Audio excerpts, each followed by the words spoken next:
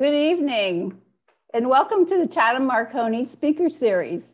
My name is Liz McCart, and I am a volunteer here. We welcome you to the last speaker series of the year. As a reminder, you can ask questions during the presentation by clicking on the Q&A icon at the bottom of your screen. You type in your question, and at the end of the presentation, our speaker will answer as many questions as possible. There are many stories of heroism and bravery in World War II. The undertold story is that of the vital and critical role that the merchant marines played in sailing tons of cargo and supplies across the seas to our allies. Our speaker tonight, Bill Giroux, will honor the merchant marines by telling their story. It is my privilege to introduce Bill. Bill wrote for the Richmond Times-Dispatch for 25 years. His writing has appeared in the New York Times, Associated Press, and various regional magazines. He has written 2 books about the World War II convoys and the merchant marines who sailed in them, The Matthews Men and The Ghost Ships of Archangel. The Matthews Men was chosen by Amazon as one of the best books of 2016, making the overall top 100 list as well as the top 20 list in the biography and memoir categories. And I can say personally, having read those books, they are excellent. So with that, Bill, who is a native of Washington, D.C. and a graduate of the College of William and Mary, I'm going to turn the presentation over to you. Well, great. Thank you. Thanks very much, Liz, for inviting me, and thank you all for tuning in. I live in Virginia Beach, but I am in Cape Cod for at least a few days every summer. And right now I have a friend from Cape Cod staying with me on his annual pilgrimage down to the Florida Keys. So I'm very glad to be joining you all here today. I'd like to talk a little about a part of the war that a lot of Americans, World War II, that a lot of Americans don't really know very much about, if anything. I think this group here may know more than most, but I'll try to split the difference. During World War II, and to a lesser extent, World War I, German U-boats preyed on shipping they basically controlled parts of our coastline. They sank more than 400 American merchant ships, and they killed thousands of American mariners or various Allied mariners. This was, the Germans took advantage of our general unreadiness for war, and particularly by our Navy's slow response. And it took almost 7 months to mount an effective defense by us against U-boats right along our coastline. And by then, the United States had suffered what one historian called an Atlantic Pearl Harbor. All this was although it was a kind of a slow-moving Pearl Harbor, that it seems even more likely we might have been able to prevent or at least slow down. We should have known this was coming. And I'm going to use a screen share here, I think, to try to share some slides with you that I think will help illustrate what I'm talking about. If you'll bear with me for just a second. We should have known what they were going to do, because they had done it in World War I. In the final months of World War I, they had U-boats had come from Germany to, it was too late really in the war for them to have much impact on the war, but they came over from Germany and caused a lot of trouble in a short time with attacks on ships along the coast. And one of those attacks, as you can see here, was one off Orleans, just 3 miles offshore. They attacked some manned barges, and they sank one of them and injured some people. The U-boat was finally driven off by planes from Chatham Naval Air Station. So since they had done this in World War I, it stood to reason that they would do it again in World War II. But and they did. The U-boats' prime target, their main purpose, was to sink merchant ships.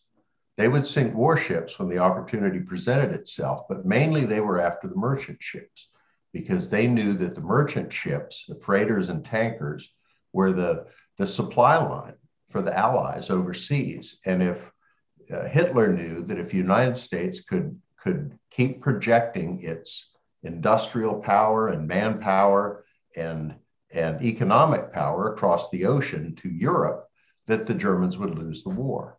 And of course, that's exactly what ended up happening. But the U-boats gave it a good shot. They torpedoed ships, American ships, right off our shoreline. They torpedoed them really everywhere in the European theater of the war. On the convoy routes to England, down in the South Atlantic, off Cape Town, off Brazil, in the Mediterranean, in the Arctic. One of my books is about an Allied convoy trying to fight its way across the Arctic to deliver supplies to the Soviet Union, which was our very, very shaky ally in the war against Nazi Germany. But mainly the U-boats did their business right on our coastlines. They sank ships with enormous loss of life in the Gulf of Mexico, right at the mouth of the Mississippi River. They sank them all up and down our East Coast. This is the oil tanker Dixie Arrow going down in flames off Cape Hatteras, which was one of the U-boats' favorite haunts. But the U-boats were all up and down the coast. One U-boat commander wrote in his memoirs about seeing the Coney Island Ferris wheel from his conning tower. The U-boats used the lights of our coastal cities. We didn't want to dim them. And they used the glow of coastal cities like Miami or Norfolk or anywhere really to help find targets. The merchant ships would sail at night with all their lights out so they wouldn't be seen. So the U-boats would sit seaward of the shipping lanes and wait for the ships to pass in front of the glow of these lights. And it would silhouette them like ducks in a shooting gallery. And this went on for 6 or 7 months at the beginning of the war.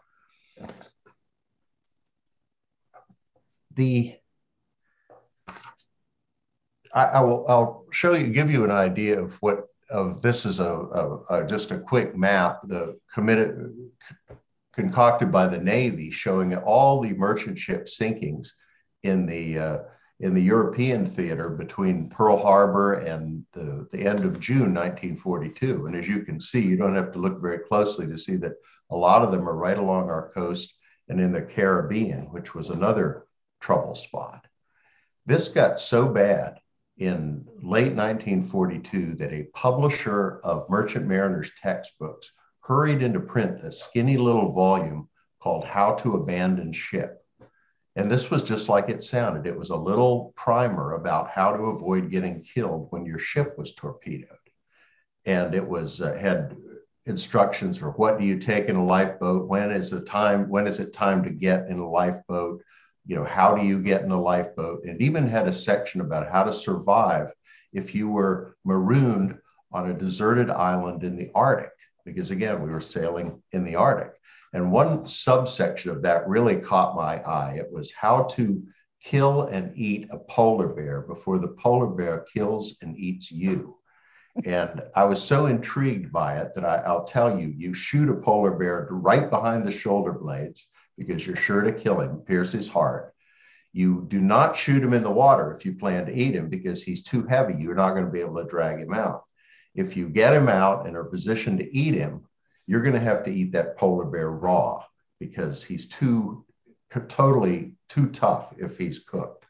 And it also said that no matter how hungry you are, never to eat the polar bear's liver, because as I learned later, the polar bear liver is just has such a concentration of vitamin A that it will make you sick. For the first 6 or 7 months of the war, these ships were getting sunk so much because they were sailing virtually unprotected.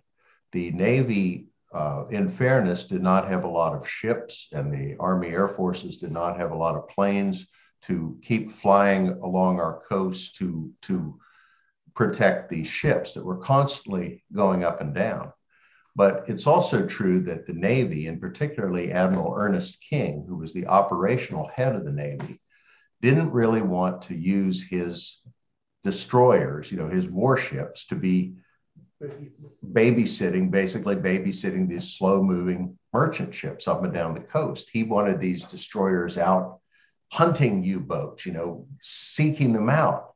And it took us a very long time to figure out that the U-boats had come 3,000 miles to sink merchant ships. And that if you wanted to put in a destroyer into combat with a U-boat, the surest way to do it was to have the destroyer in close company of merchant ships. One of the things that we were doing right was what was being done here. And I don't know a great deal about the Marconi operation there, but all along our coast, we had radio stations that would intercept transmissions from U-boats. Every day, the U-boats were required to check in with the main office, if you will, and report what they were doing. And this was all done in the Enigma code, which the Germans thought was unbreakable, but which had been broken, or which was intermittently, but for the most part, broken. But it was, the radio transmissions were helpful even when the messages couldn't be broken, or they couldn't be broken in time to make them something you could act on, because just the transmissions, if 3 different stations picked it up, you could pinpoint the location of the U-boat. So at least it told you where the U-boat was. Without any protection, an encounter between a merchant ship and a U-boat, a contest, was really no contest at all. A lot of these merchant ships some of them were brand new. We were producing these things just as fast as we could. We were building shipyards to produce them. So a lot of ships sailing were these brand new Liberty ships. But many of the ships sailing, particularly in the first year that we were in the war, were ships like this. This is over here. Okay. This is the SS Troubadour. The Troubadour is a freighter, an American freighter. The Troubadour was built for World War I, and it had spent the intervening years as a tramp steamer. So it was basically hauling whatever cargo its agents could book to whatever point on the globe the customer wanted it taken. Now that's hard duty for a merchant ship. And by World War II, the Troubadour had seen better days, and the people that served on it referred to it routinely as a rust bucket. It had also been, an Italian crew had attempted to sabotage it too, so it was in rough shape. So we had a combination of ships like this and brand new ones. The men on these ships were Navy men and also civilian merchant mariners. The Navy men, most of them were, many of them anyway, were these idealistic young guys who had signed up maybe right after Pearl Harbor, wanted to strike a blow. And I'm sure that many of them pictured themselves on the decks of mighty warships trading thundering salvos in the Pacific with the Japanese, with the fate of the Pacific War in the balance. But these guys instead ended up in something called the Navy Armed Guard. And the Armed Guard was a little sliver of the Navy that had been organized to produce gun crews for the guns that were being hurriedly installed, retrofitted on old ships like the Troubadour here. Now, through no fault of these Navy guys, the gun crews, putting guns on an old merchant ship was not an effective way to protect it. And particularly some of the guns they were putting on. A gun on one of the ships in one of the convoys I write about was brought out of retirement from a city park in Baltimore. So those were the armaments we were putting on the ships. So within the Navy, service in the Armed Guard was not considered a desirable posting. It was considered a good way to get killed. And the armed guard's official motto was, "We aim to deliver," meaning we aim at the bad guys so the ship can get through and deliver the cargo. But the unofficial motto of the Navy Armed Guard was "Sighted sub, glub, glub." The civilian merchant mariners, the guys who sailed these ships, were very much a mixed bag. Many of them were veterans, old salts who had sailed the oceans for years and even decades. Some of them had sailed in World War I, and they were capable and tough, and they really knew their business. There were also a sprinkling of younger guys, patriotic guys often, who for some reason couldn't get into the military. But every merchant crew seemed to have a few kind of sketchy characters aboard. And to give you an example, on the Troubadour here, one of my main characters in my books, Jim North, he's not a sketchy character, but as soon as he got on the Troubadour, one of the biggest, meanest guys on the crew grabbed Jim by the hair and started banging his head into the deck of the ship just for amusement. And this went on until an even bigger and meaner guy came along and punched the first guy. And the two brawlers exchanged, wore themselves out, fought to a draw, shook hands with each other, and then as a afterthought, turned and shook hands with Jim. And it was in this way that Jim North made his first two friends aboard the Troubadour. Another ship that I write about, the Ironclad, had in its crew a washed-up ex-prize fighter who everyone called the Kid, who would obey orders only if someone occasionally hit him over the head with a rifle butt and knocked him unconscious. So these were the kind of the men in the ships that we had out there sailing. It was quite a combination. They were going against the U-boats. This is a U-boat. It is plowing through the Atlantic with a merchant ship in the background. U-boats were ship-sinking machines, but they have sort of a mystique about them as this perfect weapon. There are all sorts of groups fascinated in U-boats. But what I try to show in some of my books is that U-boats were really, vessels with a lot of weaknesses and vulnerabilities. They weren't even submarines at all the way we think of submarines today. The nuclear subs that can stay underwater for months at a time. U-boats were really surface vessels. They did everything better on the surface, but when necessary, they could shift over from their powerful diesel engines to battery power, kind of like a Prius, and stay underwater for brief periods of time, usually a number of hours, a few hours, to either to get in position for a surprise attack or to elude pursuers. But most of the ships that hunted U-boats were faster and better armed than they were. And if a U-boat could be spotted, could be detected by sonar and trapped underwater and spotted and attacked with depth charges, which were large cylinders of explosives that were shot off the ship and timed to explode at preset depths. So you would guess how deep you thought the U-boat was. And if you were close enough, and the depth charge exploded close enough to the U-boat, it could crack the hull like an eggshell and probably kill every man aboard.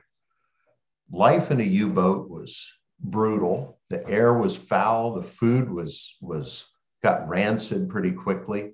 The U-boat was so cramped that men literally had to sleep on top of torpedoes, which were stored under their bunks. And all of the U-boat's operating systems were very unforgiving. They had to be done just right, or it could mean disaster. And I cite one example in the book where an improperly flushed toilet resulted in a U-boat sinking. But U-boats were ship-killing machines. They were armed to the teeth. They had their signature weapons, the torpedoes, and a lot of them had these fearsome deck cannons mounted on the foredeck. And these things were powerful enough to sink merchant ships and without even the captain having to spend a precious torpedo. They were especially effective if they could be put in a place where there were lots of targets and very weak defenses. The head of the U-boat command, Admiral Karl Dönitz, was a master at constantly shifting his U-boats around to put them in position to take advantage of the weak points in the Allied supply line. And for much of the first year that we were in the war, the weakest point by far was the coastline of the United States. This next photo I've included to give you a sense of what it was like to be a merchant mariner or a Navy Armed Guard guy and be on a ship attacked by a U-boat and try to escape with your life. You had to run a gauntlet of perils. This is a Liberty ship, the Thomas McKean, being attacked by a U-boat. It's already been torpedoed by the U-boat, and now the U-boat is pummeling it with its deck cannon. This photo, by the way, is taken from the U-boat. The U-boats often had propaganda photographers riding along with them to show the folks back home or wherever the damage they were wreaking. So if you were a mariner on a ship under attack, very often that attack by a U-boat would come in the dead of night, no warning. And a lot of the guys who died on these ships never even got out of their quarters. The torpedo blasted a hole in the hull, the water started rushing in, the explosion maybe set the cargo on fire. These guys they just went down and were entombed with the ship. If you did get out onto the main deck when the attack, after the attack started, or if you were on watch, of course, when the attack occurred, you might be part of a scene like this here. The U-boat might still be shooting at you. The ship might be on fire. The ship might be listing really steeply. The deck, very difficult to stand on. Nearly impossible to launch a lifeboat under these circumstances, even if you've practiced it. If the deck is listing like that. So you are the sea might be rough. It might be freezing cold. It might be full of sharks. It might even be on fire, because if an oil tanker was sunk, or if a ship was sunk that had a cargo, a flammable cargo, or even if the ship's oil bunkers were pierced by the attack, the fuel would often spill out over the sea around the ship. It would float and it would ignite and create sort of a flaming moat around the sinking ship. And any man who jumped off this ship to try to save his life and landed in that would be severely burned, if not killed outright. If you did manage to get to a lifeboat, your problems might just be beginning, because lifeboats in the 1940s aren't like lifeboats today, like in Captain Phillips, or you've probably seen some there. They're designed to right themselves. They're very self-contained. Lifeboats in the 1940s were sturdy, but they were open boats. And if you were in one, you were subject to all the elements: the sea spray, the rain, sleet, snow, the cold, the broiling heat of the sun. And the lifeboat might or might not have all the water and the food that it was supposed to be carrying. And you might be in the lifeboat for days or weeks or even months. Some of these lifeboats drifted literally for thousands of miles across open ocean, with the occupants just hoping that they would be lucky enough to cross paths with a ship that would rescue them, or that they would crunch ashore on an island someplace where they could get somebody to give them help. So it really was a gauntlet of dangers you had to go through, and a lot of these men didn't survive them. There were 9,300 merchant mariners killed in World War II, at a higher really percentage than any branch of the military. Only the U.S. Marines really came close. But a lot of these men did survive. They would go through sinkings, and this sinking here, the Thomas McKean, is the second of 3 ships to be sunk out from under a merchant sea captain that I wrote about from Matthews County, Virginia. His name was Mellon Respis, and Mellon survived the first sinking, the one before this, pretty well. He got in a lifeboat, got rescued fairly quickly. This one, the Thomas McKean, he survived it as well, but he was injured and he had to spend weeks in a hospital. And when he finally recuperated enough to be sent home, to go back to Matthews for a while to recuperate, he arranged to get a ride on a friend's ship. And that ship, on its way back to the United States, was torpedoed. This happened to a lot of men. A lot of them were torpedoed multiple times. I have mentioned a guy in the book who was torpedoed 10 times between World War I and World War II. One of the things that really struck me about the research was how many encounters there were between U-boat captains and the survivors of the boats that they sank. This is a photo taken again from a U-boat. You can see the railing of the U-boat in the foreground, and in the background, there's some men on a raft. And this often happened, that after a U-boat would sink a merchant ship, a freighter, a tanker, the U-boat would surface and there would be discussion and discourse and exchange. Usually what the Germans wanted was information. They would gesture down from the conning tower with a machine gun and point it at these unlucky guys and say, and interrogate them. What was the name of your ship? What was your cargo? What was the destination? What was the tonnage? That's the cargo capacity of a ship. So that's how the U-boats measured their success in the U-boat war. How much tonnage did we sink this week? So after the U-boat commanders got the answers from these men, and sometimes these men courageously lied to them, but after they got the answers, many of the U-boat guys the U-boats would just submerge and move away and leave men like this to the mercy of the sea, which in many cases was no mercy at all. But a surprising number of U-boat guys that I found, after they got the answers to the questions, they would approach the lifeboats or the rafts and give the men food, water, medical attention, directions to the nearest land. A couple of them offered to tow them part of the way. One of the Matthews men that I wrote about was torpedoed in the Caribbean, and right after his ship went down, the U-boat surfaced right next to it, almost capsizing the lifeboat. And everybody in that lifeboat thought, this is the end. But instead, the U-boat captain first apologized to them for having had to sink their ship. He offered them food, medical attention, a bunch of German cigarettes, some French cookies, because the U-boat had been based in occupied France. And he offered them finally a big jug of drinking water. And drinking water is the most precious commodity for people in a lifeboat. So he gives them this big jug of drinking water, but before he hands it over, he reaches up and squeezes some fresh limes into the water.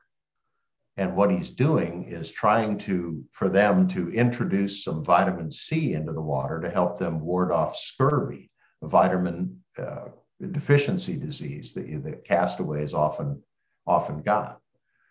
So it was, and as he's pulling away, he calls out to these men in the lifeboat, "Come and see me when this is all over. Come and see me in Germany when this ends." Another U-boat commander astonished the men in a lifeboat by asking them how the Brooklyn Dodgers were doing. The U-boat commander had grown up as a child in Brooklyn and was a Dodgers fan.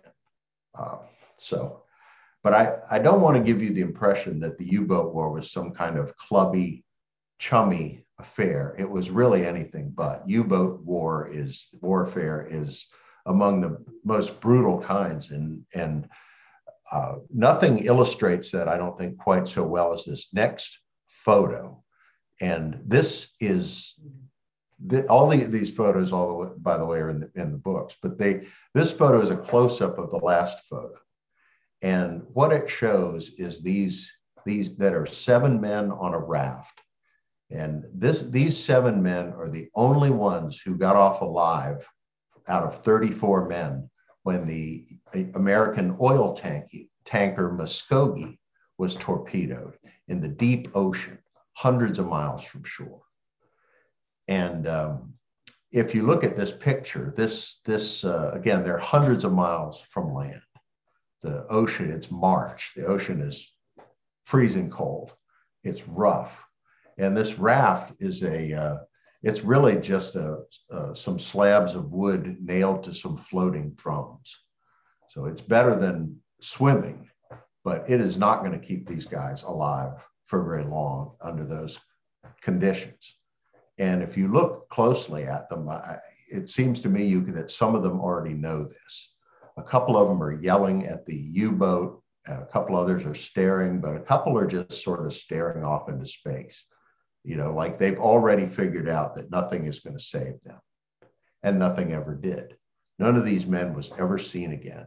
Nobody on the Muskogee was ever seen again. The Allies didn't even know that the Muskogee had been sunk at first. It apparently didn't get off an SOS call, and it just didn't show up at the port where it was supposed to, to come. And it was listed at first as overdue, and then as missing, and finally presumed sunk by submarine. And that was not unusual. 33 American ships just disappeared like that in World War II, presumably just sunk in distant corners of the ocean where the only witnesses were the men in the U-boats who didn't have any inclination or duty to report it. Many of these men's families, of course, most of them went to their graves without ever knowing anything beyond that. Ultimately, oddly enough, the future of what happened to the Muskogee did become known in a very unusual way. In the 1980s, the son of the Muscogee's captain, a guy's named George Betts, he's a Mainer, he's from Maine, was from, and he got hold of some declassified Navy documents and figured out which U-boat had sunk the Muskogee here. He also tracked down the Muskogee's captain, the U-boat's captain. He had survived the war and was a retired businessman, and he wrote him a letter.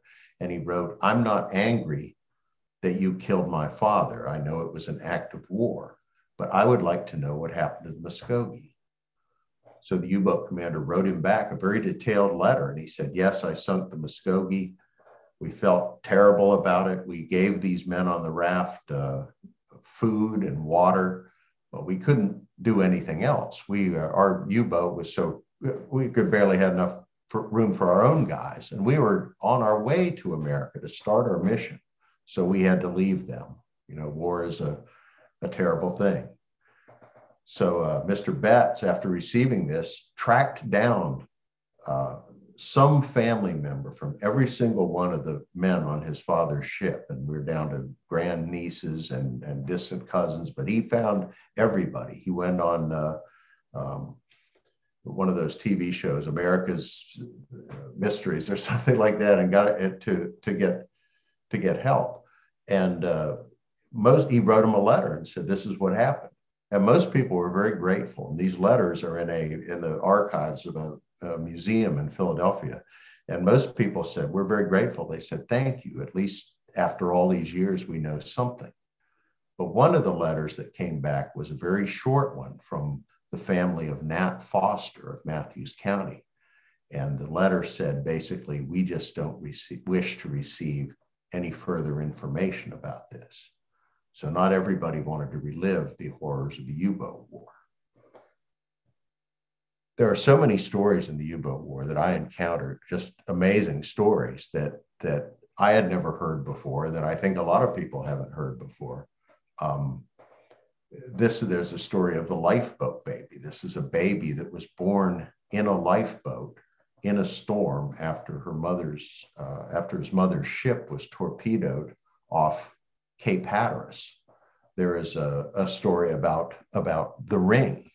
This is a gold signet ring with the initials GDH, and it belonged to a Matthews County sea captain whose ship was torpedoed off Cuba. And this ring was found soon afterwards in the belly of a big shark caught in the same waters where the captain's ship went down. There is a story in the book about a very resourceful ship's engineer who saved the lives of everybody in his lifeboat by cobbling together odds and ends in the lifeboat and building a still that could convert salt water to drinkable water. Before I stop, I would like to say a little bit about what became of the Merchant Marine after the war. After the war, they were not really part of the ticker tape parades, the celebrations down Broadway and other big streets. They were basically still sailing. It didn't end for them. The first thing they did was bring all the troops home. And then after that, they hauled the supplies and the people over to Europe to try to build the countries that had been torn apart by the war. But while they were gone, they didn't have a lot of powerful friends in Washington, and they were left out of the GI Bill and all the veterans benefits until the 1980s, when a lot of them were too old to do much about it. And part of the reason is that I think if you look at this poster, it's a recruiting poster for the Merchant Marine, and it says, "You bet I'm going back to sea." And what it means is, in the context of the 1942, it's like, yes, maybe I've been torpedoed before, maybe a couple of my buddies have been killed or something like that, but I'm not going to quit. I'm going to get on another ship and go back out there. And which is great. And you look at this guy, and he's certainly the guy you'd like to have on your side in a fight. But if you look, he also doesn't necessarily look like the kind of guy that you would want to bring home to meet your family, or bring him home over, for Thanksgiving or Christmas. He looks a little seedy, a little rough. And this was the Merchant Marine during the war, at least, had this reputation. And I think it's a shame. It was undeserved, and it caused them no end of grief. There are stuff going on in Congress now to get them a medal or to get them some money, and I think they're having some success with this. But that's most of the people I talked to, the old mariners in Matthews County, were really more concerned that they thought the public, what they really wanted was not money from the government. I think they had quit expecting that, but they thought, some kind of, recognition from the public that they had actually done this, because they've kind of been written out of the narrative of how we won the war. Maybe not written out, but just never included. And one old mariner told me, he said, maybe when your book comes out, my grandson will finally believe I did something worthwhile during World War II. So I really hope that happens. I will show you, if you're interested in any more of these things. Sorry for the plug, but here are my two books. The Matthews Men, which is about a kind of a war within a war between this little seafaring community of Matthews, maybe a little bit like Chatham or someplace up in Massachusetts, but in Matthews County, a war within a war between this little community full of merchant mariners and the U-boats. And the second one, The Ghost Ships of Archangel, is about the convoy, the Allied convoy that had to go through the Arctic. So with that, I will take these slides down, and if we have time, Liz, I'd be happy to answer anybody's questions. Oh, great! Thank you, Bill. And that was an incredible story, and the pictures were amazing. Just you really showing the human side of it, and all merchant mariners should be thanked for that service that they provided to the country, not only during the war, but subsequently. As you said, their job was not done once the war was done. So just an incredible story. So thank you. So we do have some time for questions, and just type them in at the bottom of the screen, and I'll read them to Bill, and he can answer them. We already have a couple, so I will start. Well, Wesley was intrigued by the polar bears, and that was quite something to understand what you need to do with the polar bears and what to eat and not to eat. He wants to know, are there records of American personnel actually eating polar bears? I did not see any during my research. I did find a record of some Russians, because we and the Germans and the Russians would all at different times land parties on these remote Arctic islands, for I don't know, spying or radio or whatever. And there is a record that I saw of some Russians being plagued by polar bears and finally killing and eating one. But it didn't go into any particulars about that. But it certainly seems like it could have happened. It almost certainly did, but a difficult task in any event. Yeah, and it certainly explains the situation, the dire circumstances when you're being instructed on how to eat a polar bear. It does. It just shows you it's how just bad things are, that somebody felt it necessary to include this passage in there. Exactly. Yeah. So another viewer, Tony, comments. He has a couple of comments. He says, as an Englishman living in the USA, I salute the bravery of the merchant mariners who supplied the UK throughout the war. Well, that's certainly the British merchant mariners. I mean, the British merchant mariners had much greater losses than the Americans did. So they had been at it for a couple of years before we really got into it. So they were right in the thick of it with us. In the Arctic, my second book about the Arctic convoy, there's one of the heroes is a British captain of a converted fishing trawler. The British were so desperate for escort ships that they put guns and depth charges on fishing trawlers and sent the fishermen out to hunt U-boats instead of cod. So yeah, well, that's nice of him. Sorry, I'm babbling on, but that's nice.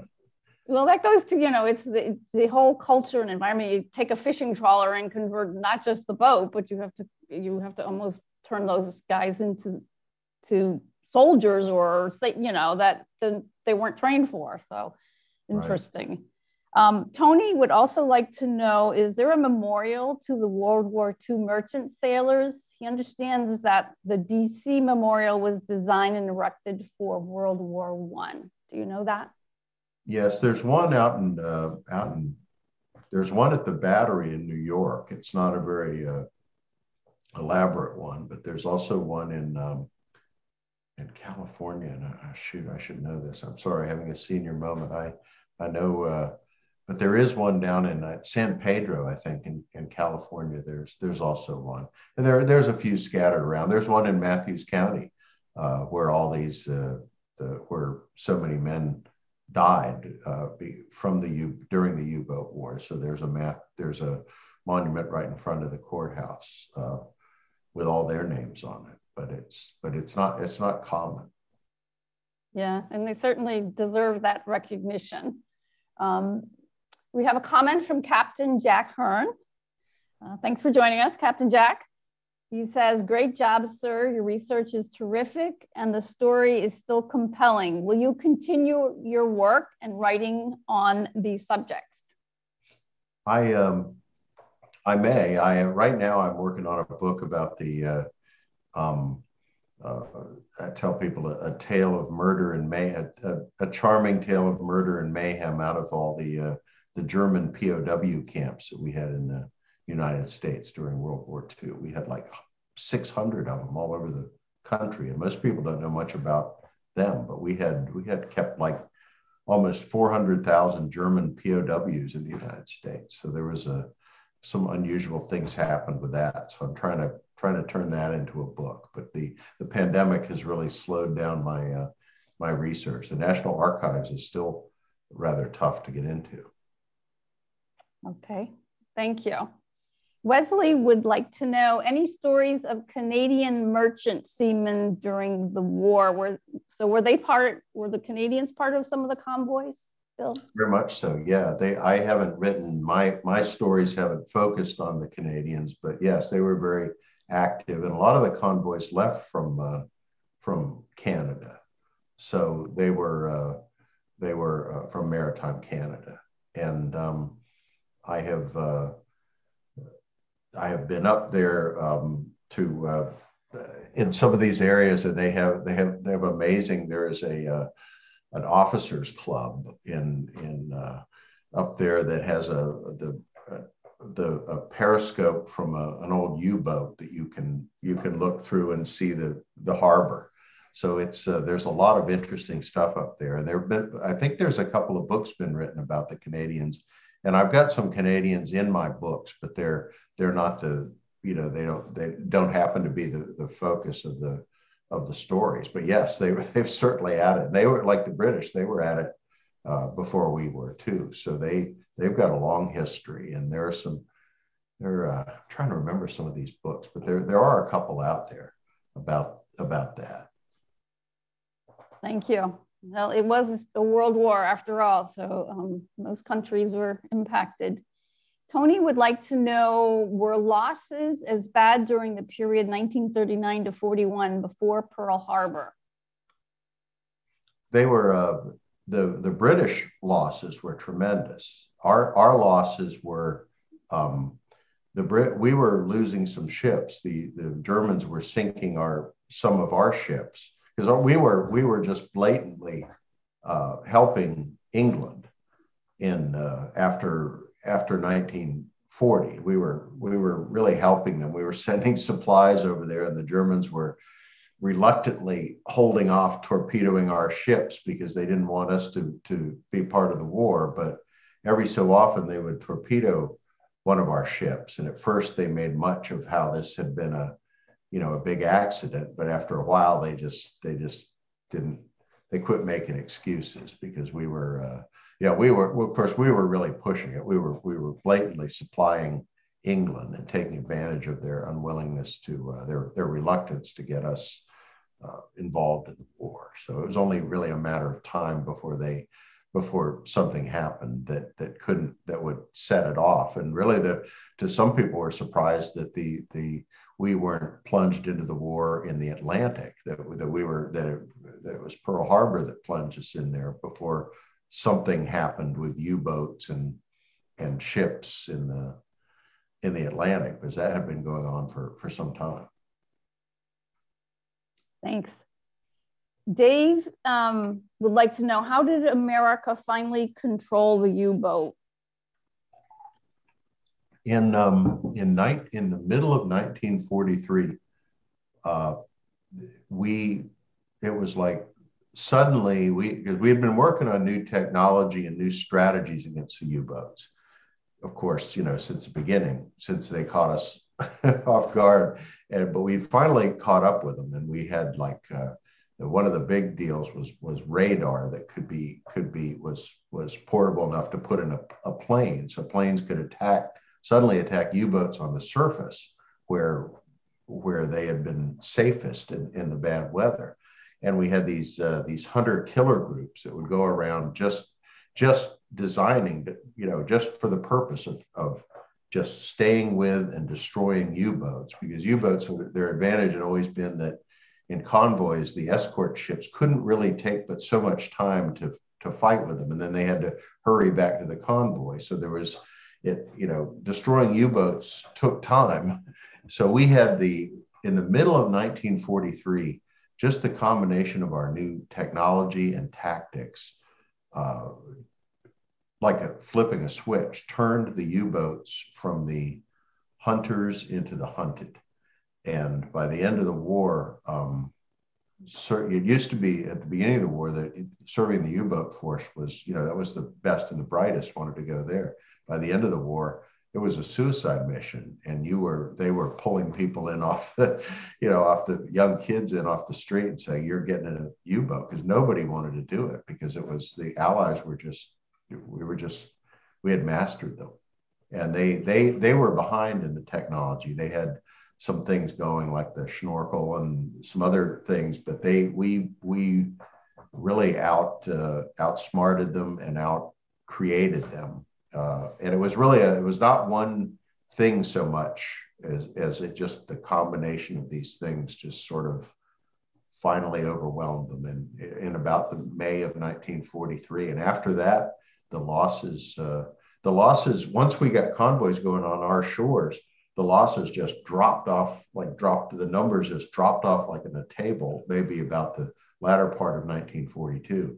And then the middle of 1943, the U-boats all over the place were mastered. Thank you.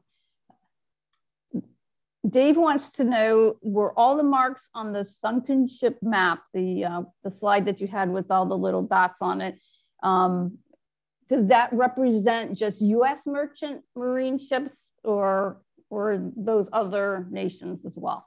I believe those were Allied ships. I'd have to check the map. I just kind of threw that in there at the last minute because I thought it was an interesting map. But let's see.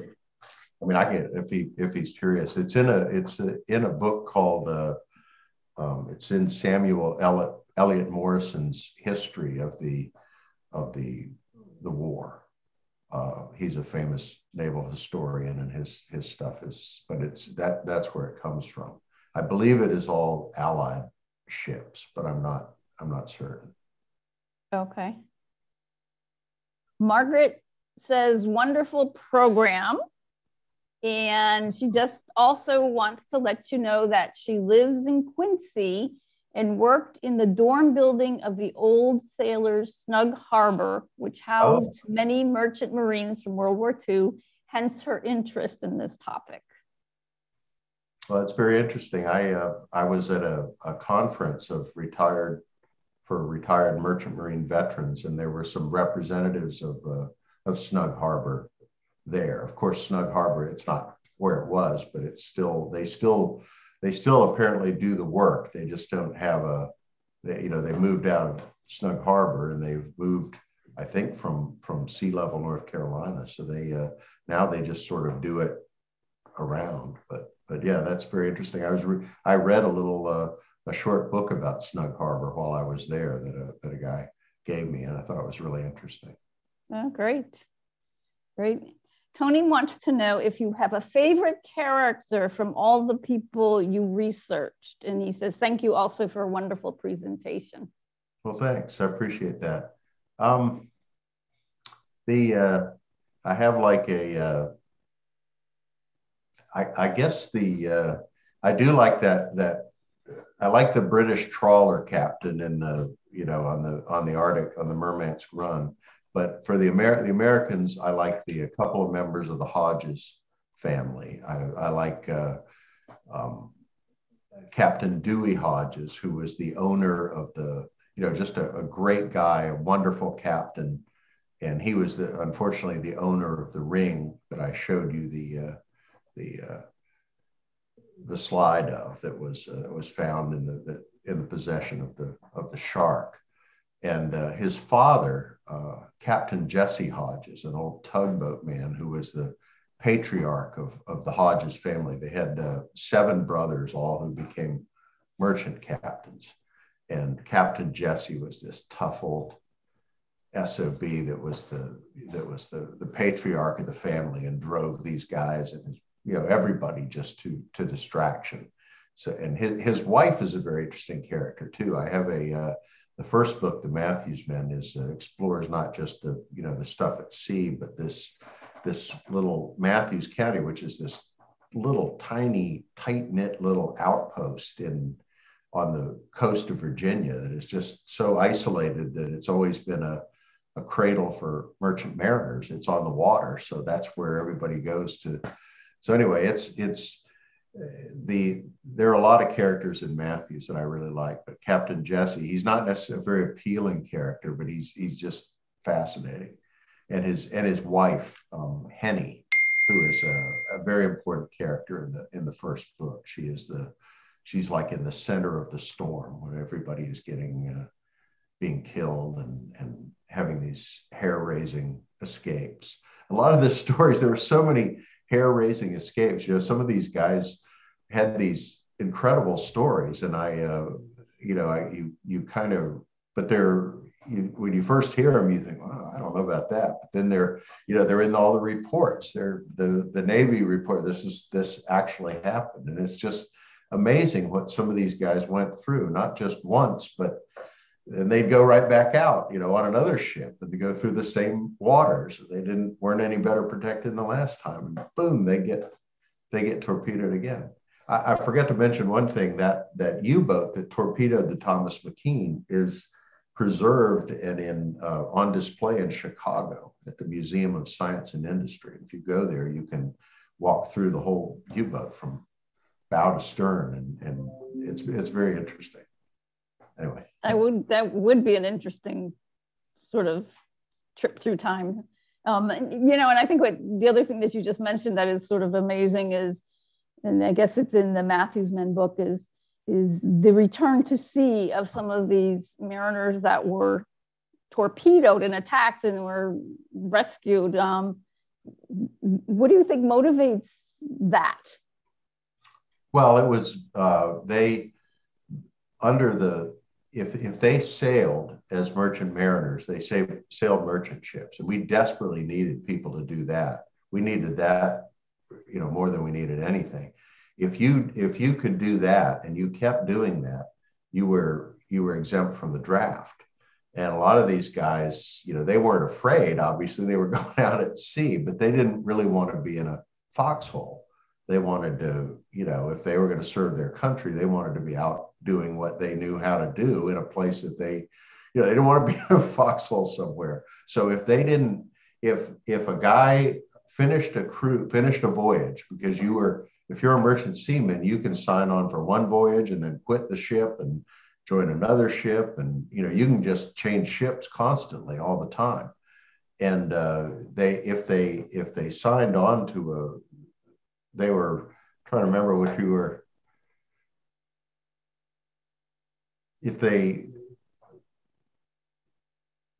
a lot of them would sign on to voyages in different, tell me again, I'm sorry, I've lost trying to remember where I went with I think what was incredible about some of these mariners was the fact that they kept going to sea even after their ships were. Oh yes, I'm sorry. They had to if they got back from a voyage, they had 30 days to get on another ship, and if they didn't do it, they became eligible for the draft. They had to keep going back out. They got certain breaks if they were injured. If they could demonstrate that they were injured or in rough shape or suffering, but they really, in a sense, they had to keep going out. But at some point, it would have been easier. A lot of them could have got jobs in the shipyards, which were also exempt from that. But a lot of them, they wanted to be at sea if they were going to fight the war. Well, it's an incredible story, and we do thank the merchant mariners for everything that they did and that they're continuing to do. They're certainly at the forefront of news today with the supply chain and all that good stuff. So I think we're just running up against time, Bill. So I want to thank you again for joining us tonight. In appreciation of your presentation, we are going to send you this Chatham Marconi Maritime hat. Oh, that's great. Yeah, we will also give you a membership to Chatham Marconi Maritime Center. So on your next trip to the Cape next summer, please be sure to come and see us. We would certainly welcome your visit. I will. And to our viewing audience, thank you so much for joining us. Our next program is on January 6th, and we're going to feature Captain Bob Carmichael. He's the commanding officer of the Naval Computer and Telecommunications area in the Atlantic region, and he'll discuss the history and current state of naval communications. So as we draw this year to close, 2021, we were so pleased to be open in the museum to continue to present our speaker series, and would like to thank our audience, whether you're a volunteer, participated as a viewer, came to the museum. You made it a great year, and we're looking forward to 2022. Thanks, and have a great night. Thank you all.